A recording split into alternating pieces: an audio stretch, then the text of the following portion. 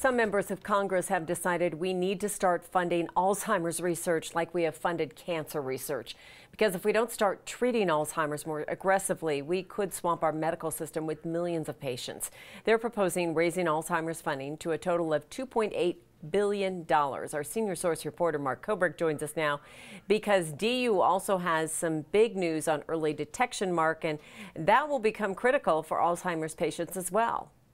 You're absolutely right, Kim. So what we know now is that an Alzheimer's diagnosis is essentially a death sentence for a patient because the sixth leading cause of death has no treatment, no prevention, no cure. And in fact, 45% of doctors, even if they know you have Alzheimer's, they won't give you a diagnosis because there is simply nothing they can do for you. So we need a cure very badly, and we need it soon. So a good piece of news from DU is that once the cure arrives, the researchers at DU may have discovered a way to deliver an early diagnosis. Dr. Lotta Granholm-Bentley at the Nobel Institute at DU says a collaboration with the Karolinska Institute in Stockholm, the people who award the medical Nobel, has resulted in a blood test for early diagnosis. They believe they can now see early on if you are a candidate for the disease by analyzing tiny little bubbles of blood in your brain.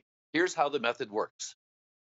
And what it is doing is that it's taking small bubbles in blood samples, and the bubbles, we can identify the little bubbles that came from the brain. It's kind of like the murder investigations where you look in someone's trash, because we can actually identify the bubbles that came from the brain from a simple blood sample. And then we subtract all of the bubbles, we look what's inside of them. And that's when we discover that 10 years or more before someone has Alzheimer's symptoms, there are actually already amyloid and tau and inflammation in these little bubbles. And amyloid and tau are the proteins in the brain that cause the plaques in the tears.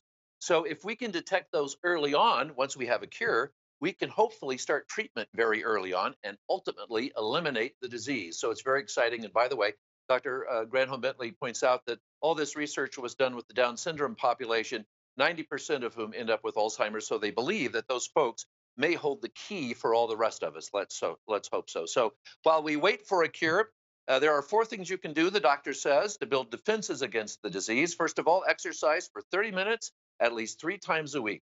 Just 3 30-minute walks is a good start. Heavier exercise is better, but you reduce your stress and cut your risk for Alzheimer's by 40%. Eat more fish. She likes a diet with a lot of salmon, but fish and blueberries and leafy vegetables. Fewer of the trans fats found in fried foods. Limit yourself to no more than 1,800 calories a day. Believe it or not, in the United States, we consume about 3,500 calories a day. So way too many. And be as social as possible. The death rate for Alzheimer's patients in isolation during the pandemic these past few months is up 26%.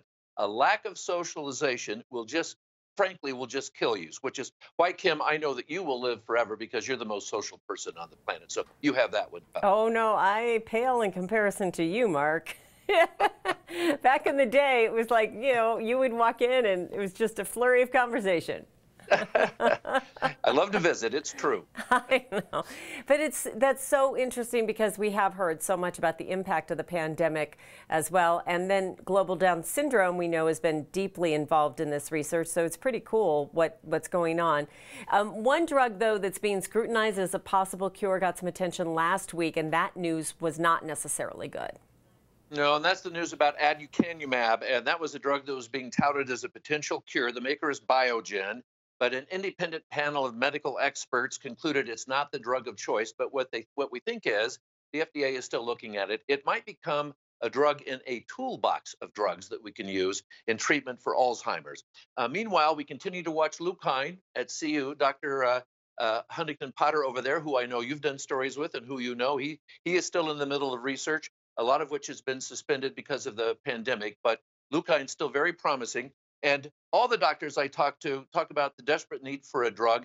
Jim Hurley, he over at the Colorado chapter of the Alzheimer's Association, has the number. He says there are 5.5 million people in the U.S. with Alzheimer's at a cost to our economy of $300 billion a year. So $3 billion for research against $300 billion in outlay for treatment and care.